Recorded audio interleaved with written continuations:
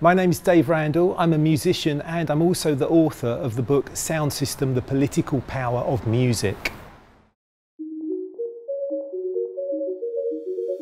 Well, there are several, but I suppose the main idea is that culture in general, including music specifically, has a significant social and political power, and that actually establishments throughout history and across cultures have understood the power of culture.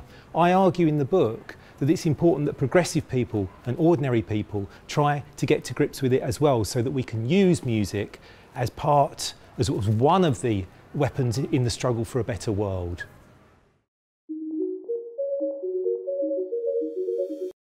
My message to the decision makers in Brussels is, one of the things that I reveal in the book is that generally ordinary people, people in regular communities, sometimes in the poorest of communities, are usually a step ahead of policymakers, and so I would say facilitate them. I would say give them venues, give them the budgets and the music education funding that they need to do what they want to do.